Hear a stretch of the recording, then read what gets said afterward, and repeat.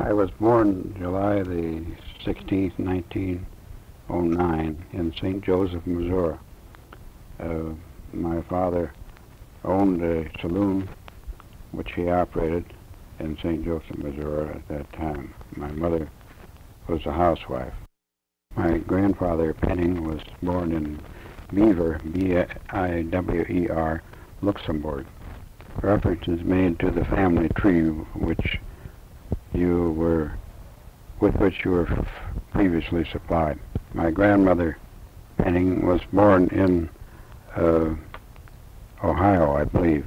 Her parents came from Trier, T-R-I-E-R, Germany. My maternal grandfather was named George Howard, and he was my grandmother's second husband. He was already deceased at the time that I was born. Only one half-brother who was named George McKnight. He later changed his name to George Knight, K-N-I-G-H-T. I believe he is now dead. I do not know just when he died. Both of my grandfathers died before I was born. My grandfather, Penning, died as a result of a natural gas explosion, and my grandfather, Howard, died of cancer of the pancreas just before my father and mother were married. My father and mother had 3 children. The first child, Frank, was born in 1902. I was born in 1909, and the third child, my sister Eleanor Rupert, was born in Dallas, South Dakota in 1912. There were other children in my mother's family, but they all died in infancy. My father was the youngest of 6 children, and they all lived in or about St. Joseph, Missouri, or Leavenworth, Kansas. That may be incorrect. I can only account for 5 in my father's family, so either there was one died in infancy or I am incorrect.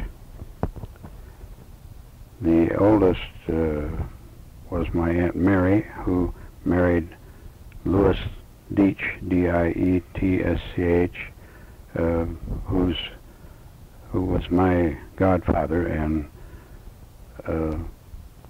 from whom I have my middle name. My Uncle Matt was the oldest boy, and that's spelled M-A-T-T-H-E-W. Correction, the name was Matthias, but he always was known as Uncle Matt. Bernadine was an unmarried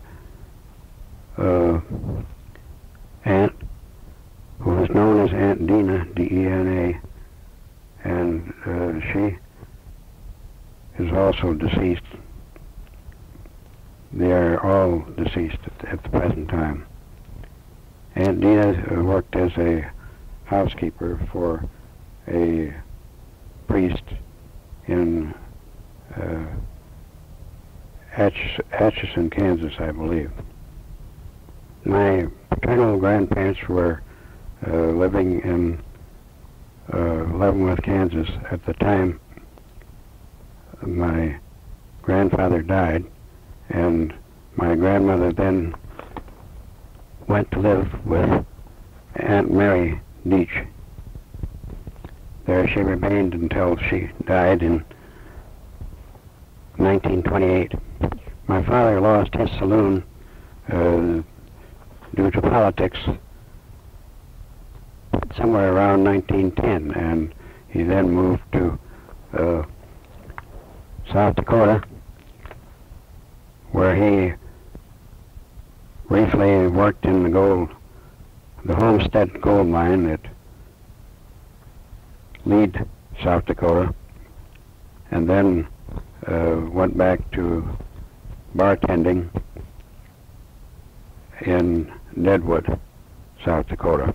Later they moved to Dallas, South Dakota, where my sister Eleanor Rupert was born.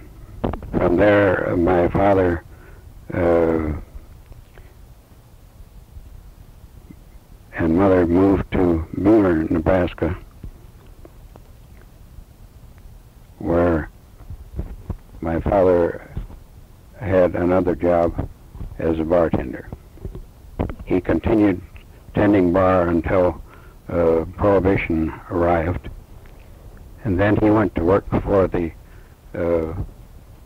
town mill and light plant. The move to Beamer was about 1914, as I recall the newspaper headlines about the First World War, and I entered kindergarten in Beamer that same year. We lived in 3 different houses in Beamer, the longest period being when we lived in a house behind the Catholic Church, and during that time my father served as the sexton, taking care of the furnace at the church and ringing the church bell, etc. We stayed in Beamer until after I graduated from Beamer High School. The family stayed in Beamer until 1928, at which time they followed me to Lincoln, Nebraska, where I had moved in 1927 in order to go to the university. When I was in the 8th grade, I began working in the local general mercantile store, L. Roepe, R-O-E-P-E, and Sons. This store sold everything but meats. It sold clothing, shoes, groceries, so-called dry goods, and a cream station, as well as an egg reception station. I worked after school, before and after school. School was from 9 to 4. I helped open the store at 7 a.m., worked until 9 and then went to school until 4, and after 4 worked generally until 9:30 or 10 o'clock at night, as the store had to be open for the convenience of farmers who brought their produce there. My duties were general. They started out handling eggs to see whether they were good or not, and then testing cream, and later in all departments of the store. After a while, the store closed on evenings at 6 o'clock, except on Wednesdays and Saturday nights, at which time it frequently stayed open until midnight. My salary went into the family coffers to maintain the home. This continued until the summer following my graduation from high school, at which time my mother insisted that I retain my money, and in order that I would have some money to go to school on. I saved $100 for that purpose, and that's what I started out to school with in September 1927. My mother inspired me to go to college, as she felt there was no future for me in a small town. What do I remember about my childhood? Well, my memory goes back to approximately 3 years of age when we lived in Dallas, South Dakota. We had a house that had a chimney in the center and a flat space of about 2 feet around the chimney, where our dog used to jump on a lean-to on the back of the house and go up there and sit beside the chimney because it was warm. I remember the day that my sister was born. My grandmother Penning had come from St. Joe to stay with my mother at the time the baby was born. I recall my father taking me out to walk around the block, and when I got back, I had a little sister. I also remember that the town was on a little hill, and the circus came to town one day, and the wagons came up the hill, and it looked like they disappeared because they went down on the other side of the hill. At the bottom of the hill there was a lumber yard, and I recall that that's where we found our dog when he apparently got poisoned and went there to die. Of course, all during my childhood and until we moved to Lincoln, Nebraska, the plumbing was outdoors. We had outdoor privies. And there was no running water. Water had to be pumped from a well. One of the highlights of my childhood was when my father took 2 weeks vacation, and it turned out to be a month because we got stranded by floods. We drove in our car, which was a 1911 Ford Model T. The night, the year was 1924. We didn't acquire a car until about 1923 or 24. The car had open in the front seat and had acetylene gas lamps for lights, which you got out and lit when it was getting dark. We drove the car to St. Joe, Missouri. There was only 29 miles of paving in the whole state of Nebraska at that time, so that most everything was gravel or dirt. It took us 2 days to drive from Beamer, Nebraska to St. Joe, Missouri. The distance was about 180 miles, as I recall. We stayed in a tourist camp in the car in Falls City, Nebraska at night, and the next night that camp was wiped out by a tornado. Our goal was to visit as many of my father's maternal cousins who lived in a county near Atchison, Kansas. They were mostly farmers, and we went from one house to another. In St. Joe, we either stayed with my Aunt Mary, who had the big house where all the family were accustomed to congregating, or with my Uncle Matt and Aunt Agnes, who also lived in St. Joe. Uncle Matt and Aunt Agnes did not have any children. This trip was in 1924, and I remember it as there was a radio at my Aunt Mary's, and I listened to the Democratic National Convention on the radio. This was the famous long convention in which Al Smith and McAdoo were deadlocked for so long. Al Smith was the first Catholic to run for president. When it became time for us to return home, there had been floods, and the road was washed out. It ended up that we were gone a month before we could get back to Beamer.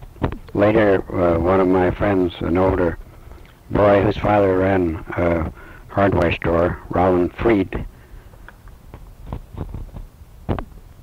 helped me to study radio, and we built little radio sets and listened to the broadcasts from the Norfolk Daily News at Norfolk, 35 miles from Beamer, and also the Omaha Grain Exchange, WAAW, in Omaha. Those were the only two stations available in Nebraska at that time. Roland Freed and I had the only radios in that area for quite a while, and we enjoyed the experimentation that was possible because it didn't interfere with anybody else's radio. I recall listening to the radio at the time the death of President Harding was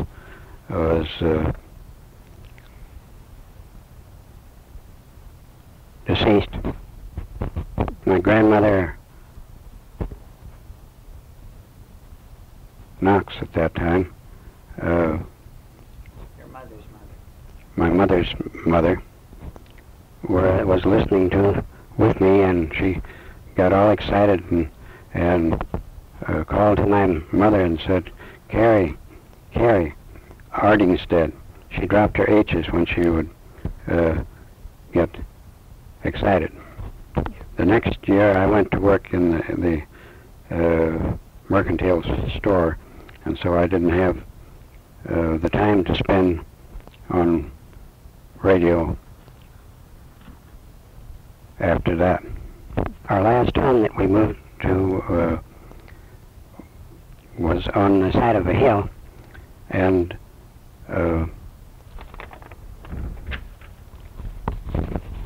my folks started to buy the house on a loan from the bank. The next year, 1925, was my folks' 25th wedding anniversary, and my father was determined to have a big celebration. I remember my Aunt Mary and my cousins from St. Joe, Missouri came, along with my grandmother Penning, who was still living. I remember it was quite amusing to see how the girls turned up their noses at the use of the privy, as they were used to indoor plumbing back in St. Joe, Missouri. I know my dad invited everybody that he knew to come for the celebration.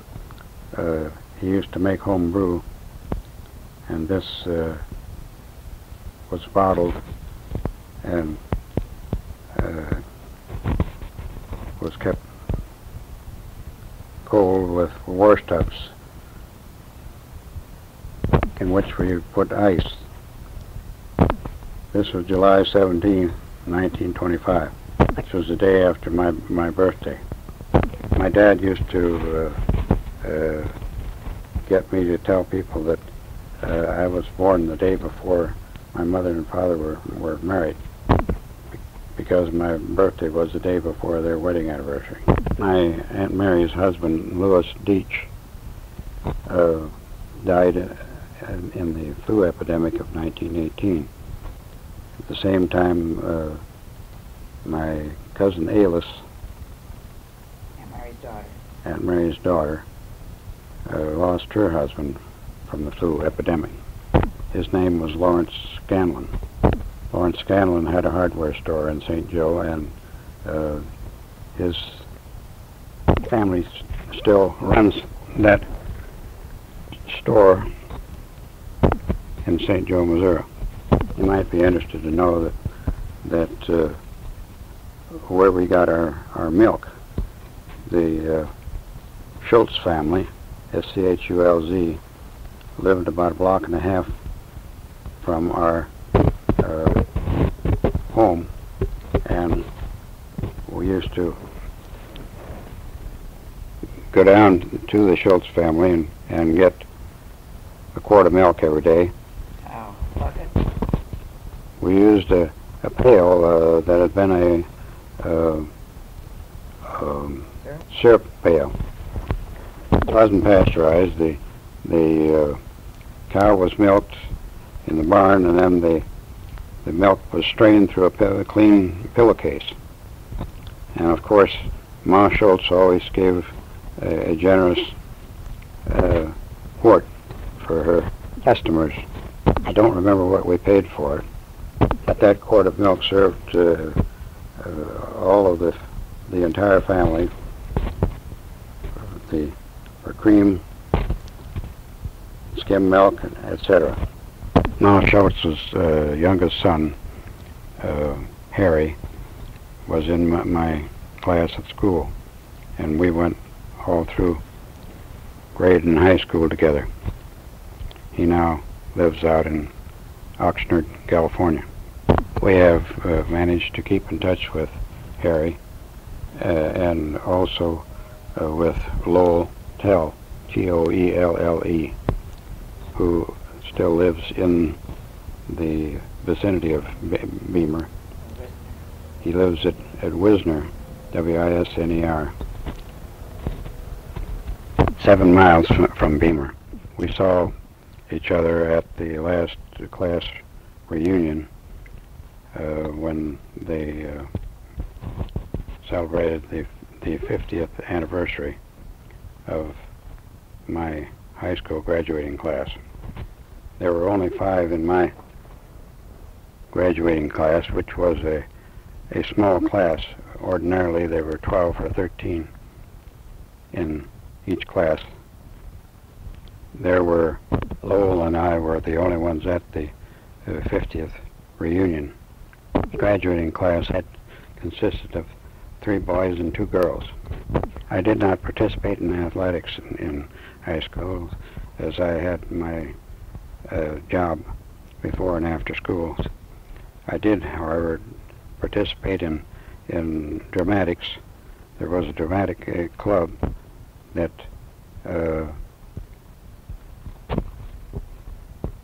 was formed in order to supply actors for the school plays. Usually they gave a senior play and a junior play every year, and when the classes were not large enough, they called on the dramatic club to help out. I enjoyed that very much. College course, the high school course was college preparatory. There were no electives at all. Everybody took manual training for the boys and domestic science for the girls. We learned how to use tools in manual training, and I made a desk and a hall tree during my 2 years of manual training. We had to start out with the rough boards and work from there. I always look back on my manual training days as a plus, because it taught me how to use a few tools anyway. The foreign language that was taught in our college preparatory course was Latin.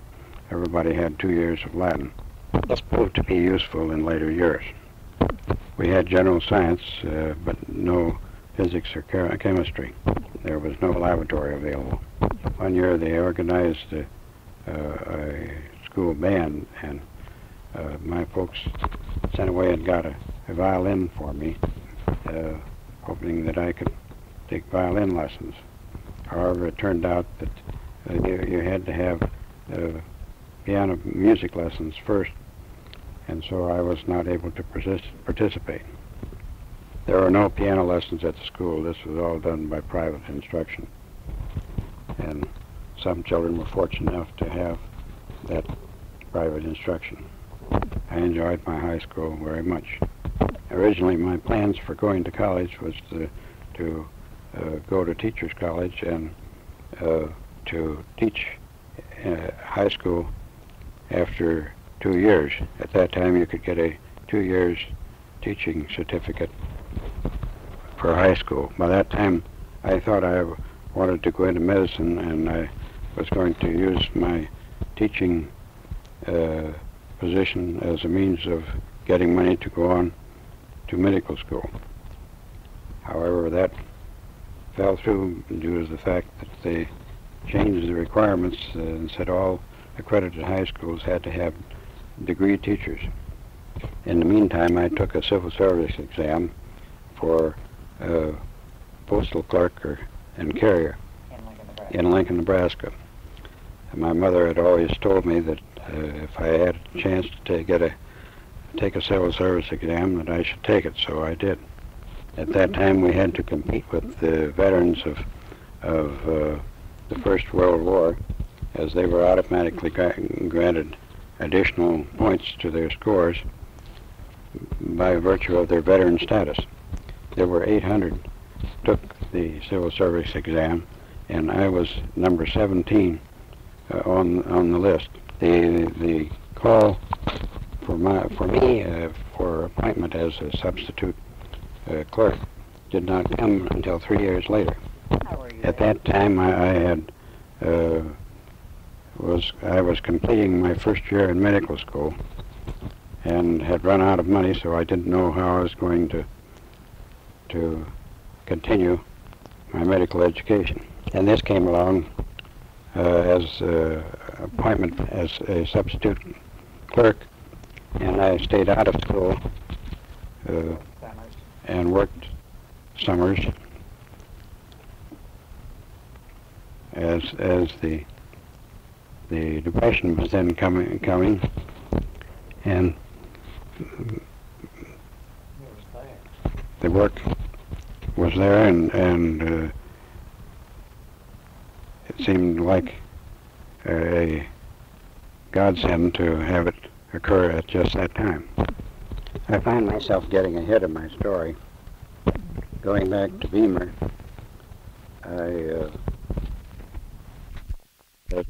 it was my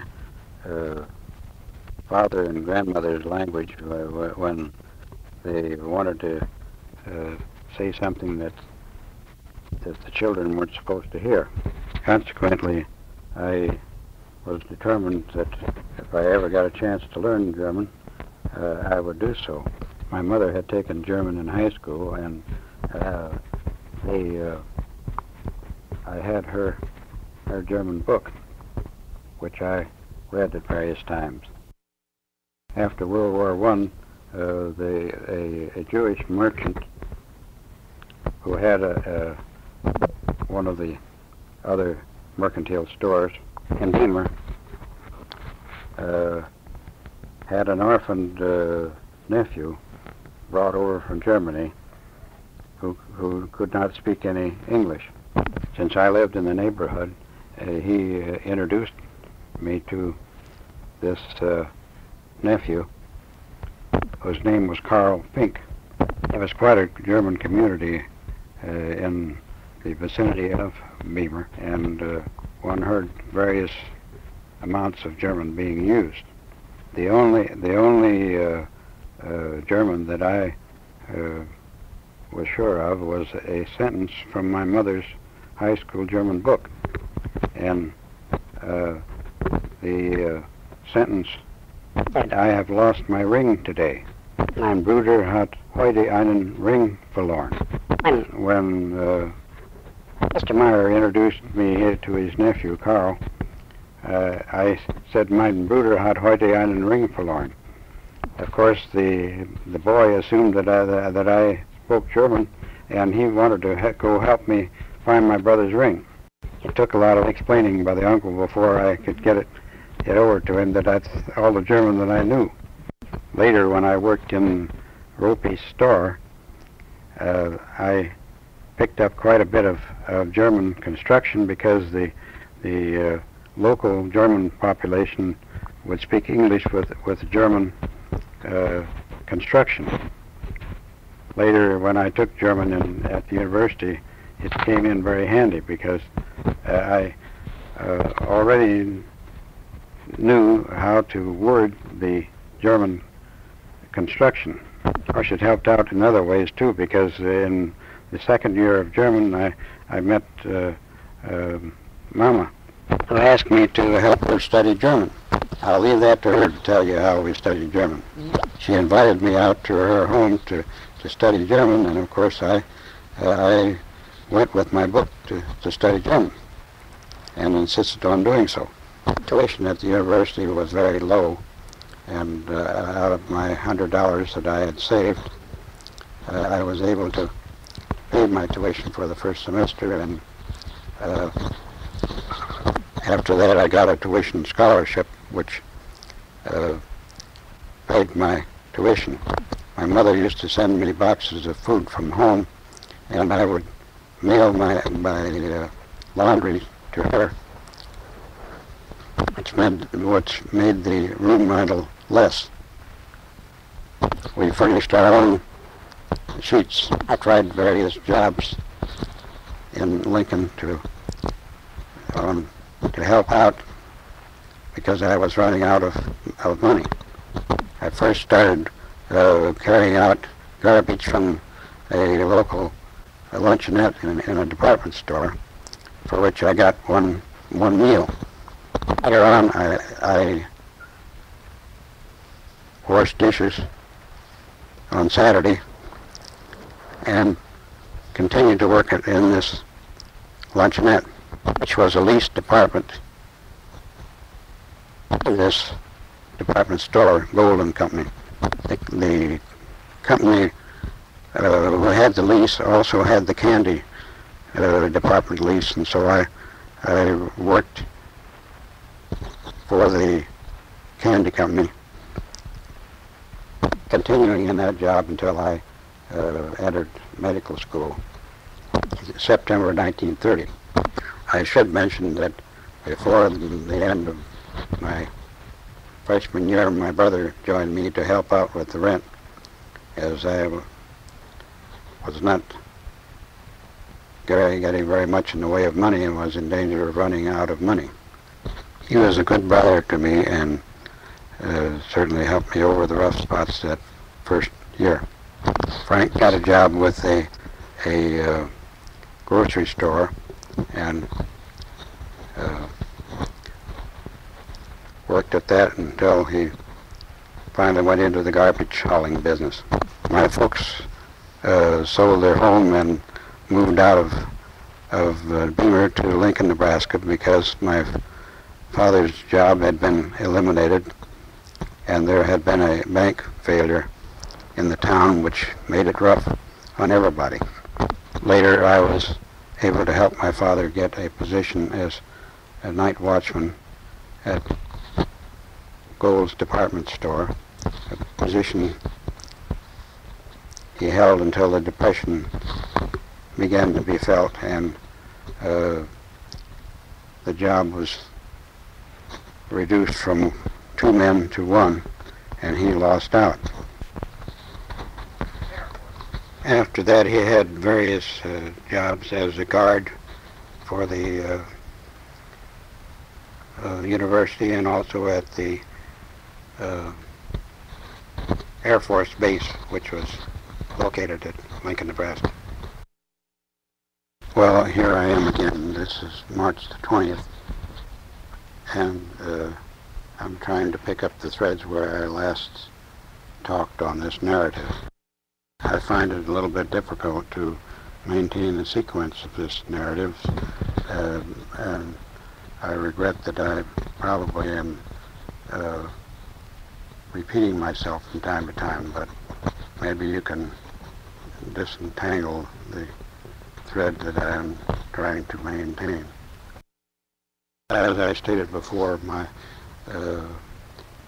purpose in going to the Teachers College was in order to work off my pre-medic requirements, which normally took 2 years, but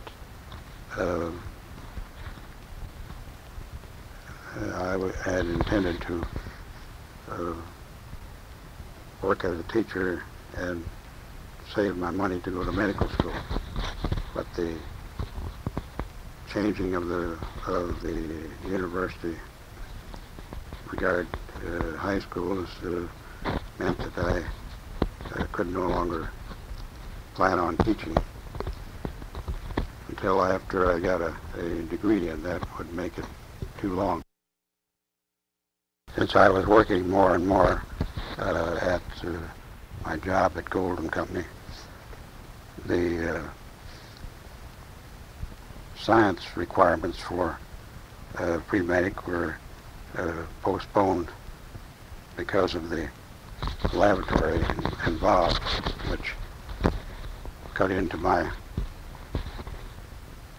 working time.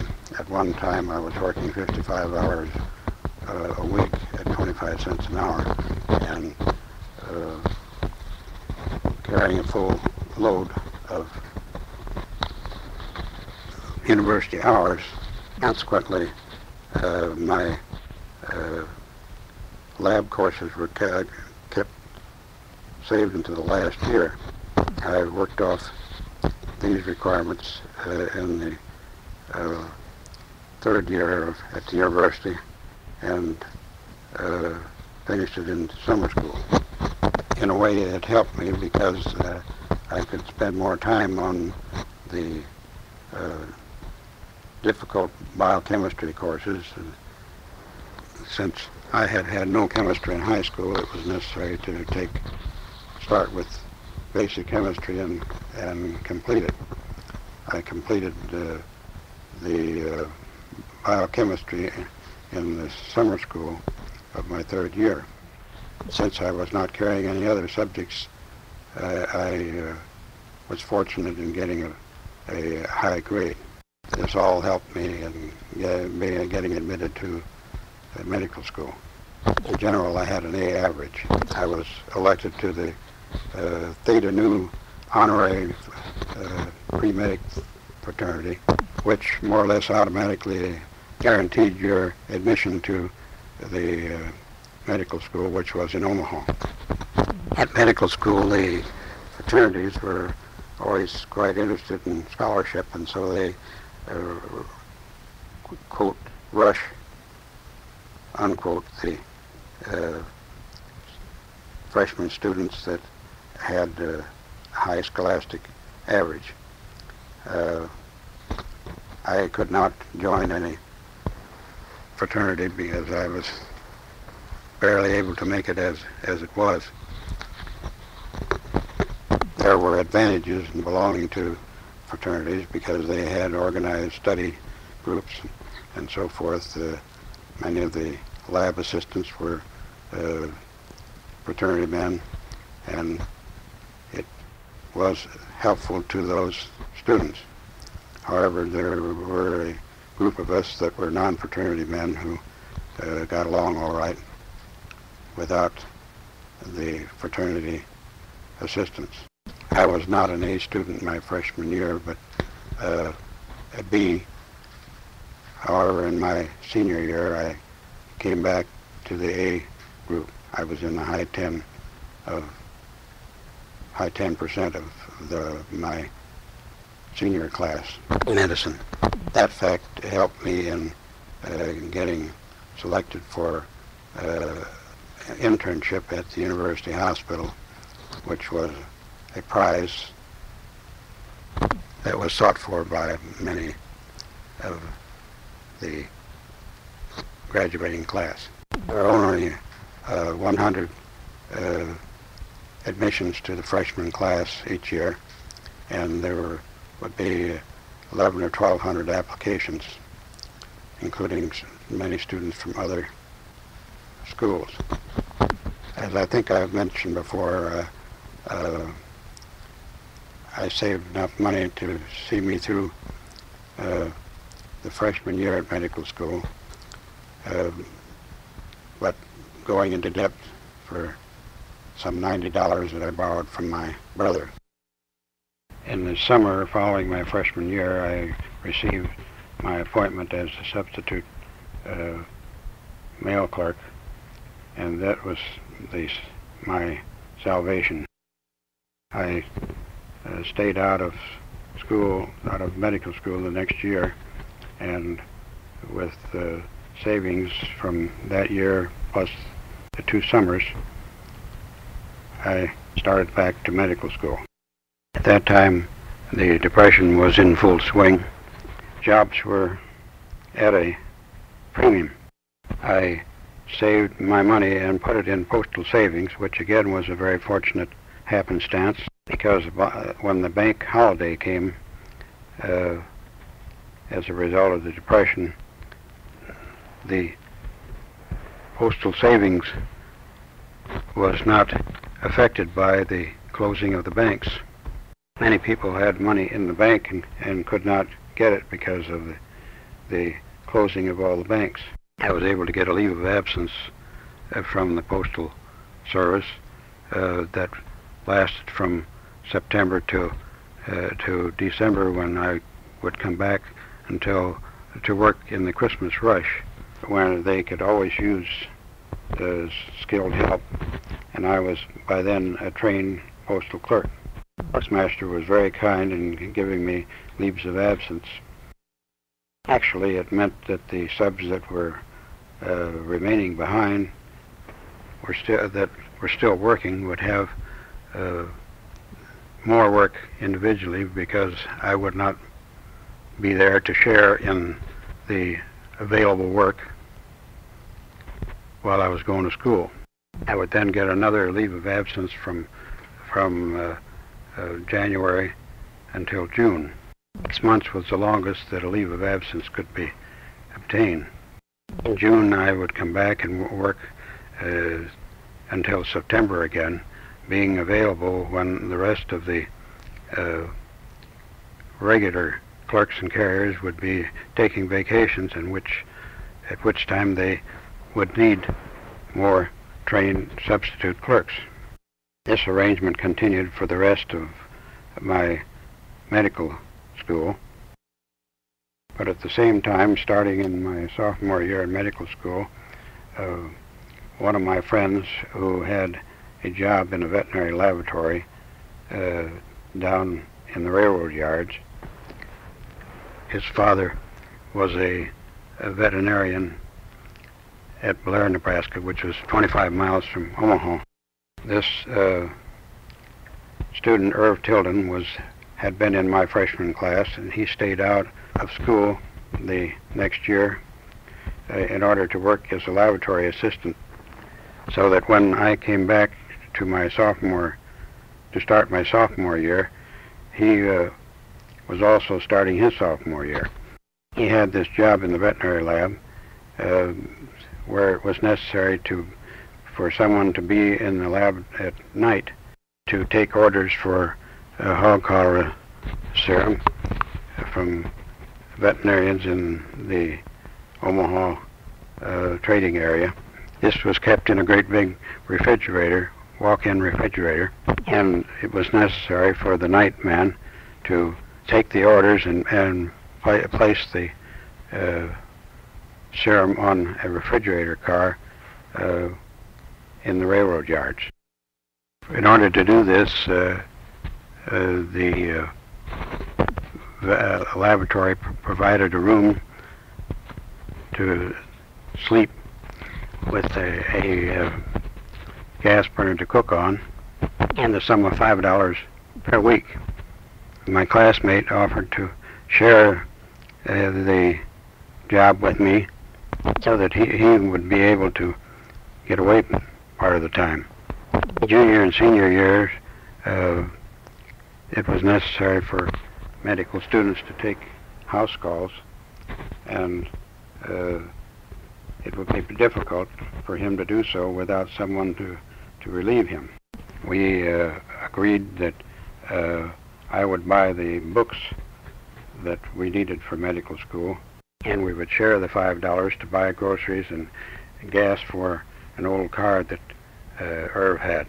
The lab was 3 miles from school, and while there was streetcar available, it was cheaper to buy gas, which was 6 or 7 cents a gallon at that time, than it was to pay streetcar fare.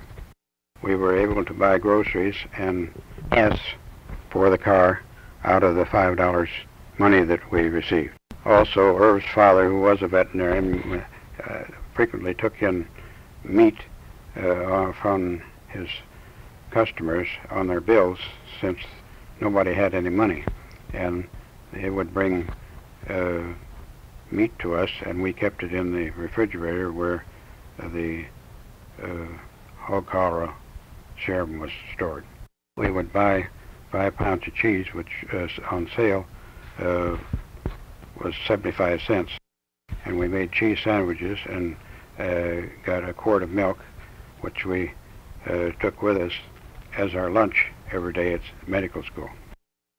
Even though I had cheese sandwiches every day for a year, I still liked cheese.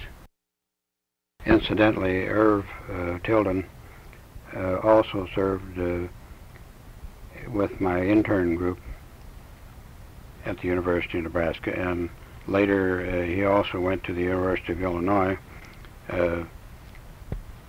specializing first in radiology and then later in pathology. In the field of pathology, then he eventually went to Hawaii and settled there. He was there when Pearl Harbor was attacked. He joined the Honolulu Clinic and stayed with them until retiring a couple of years ago.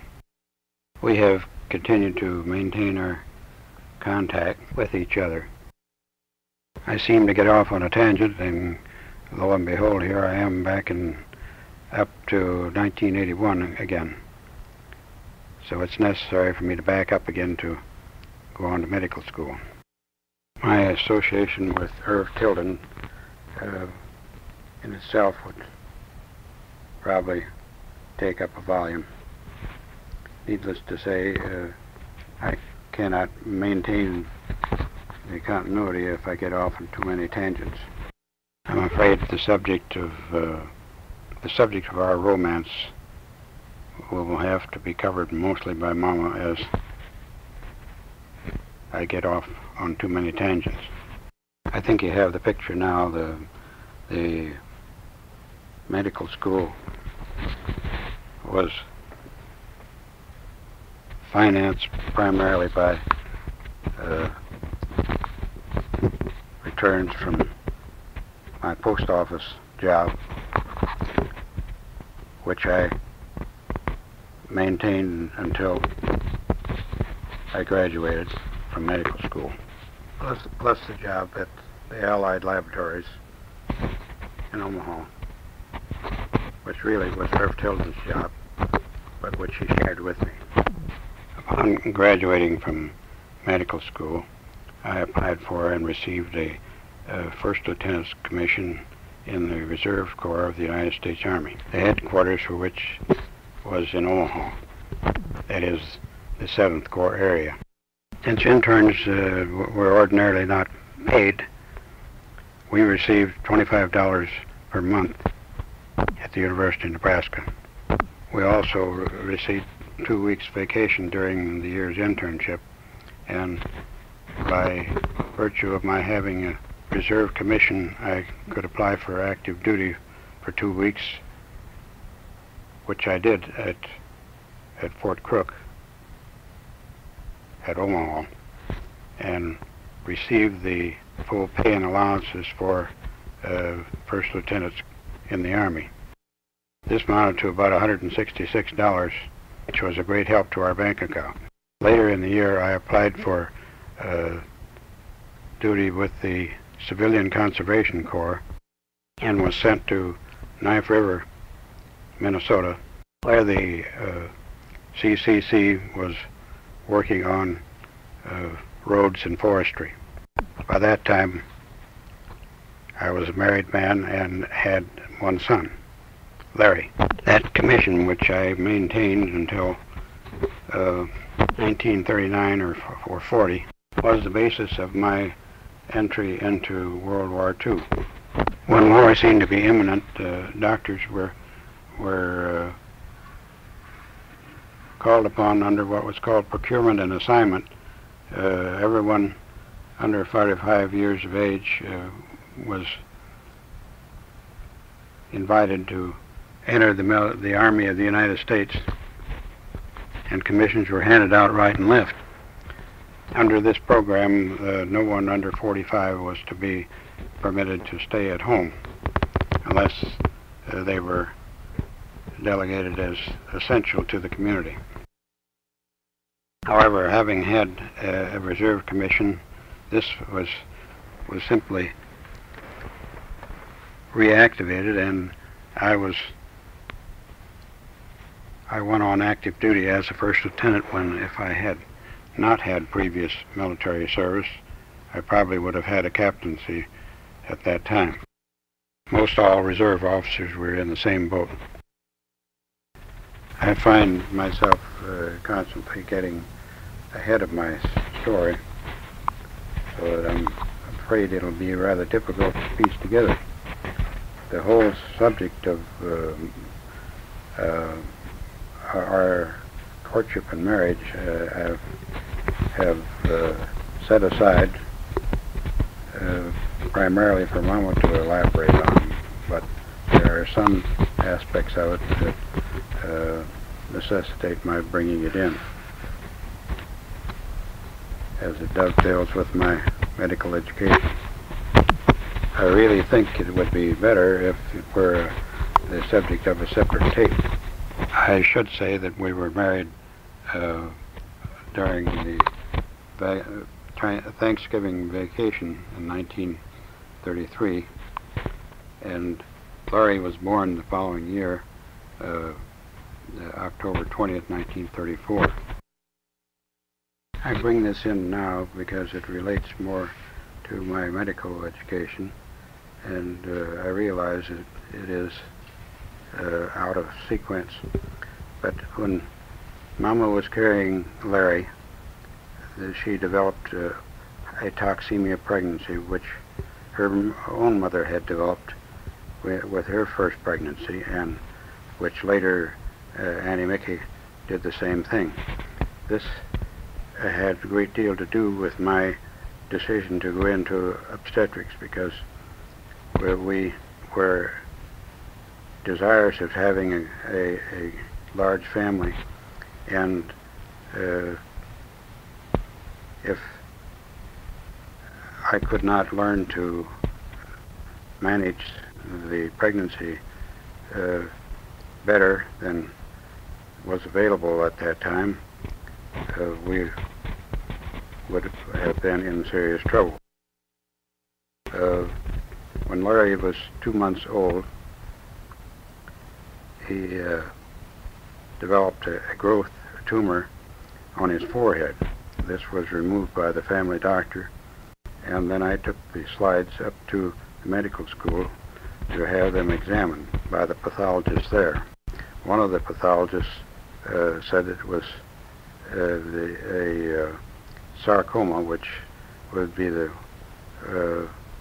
worst form of cancer.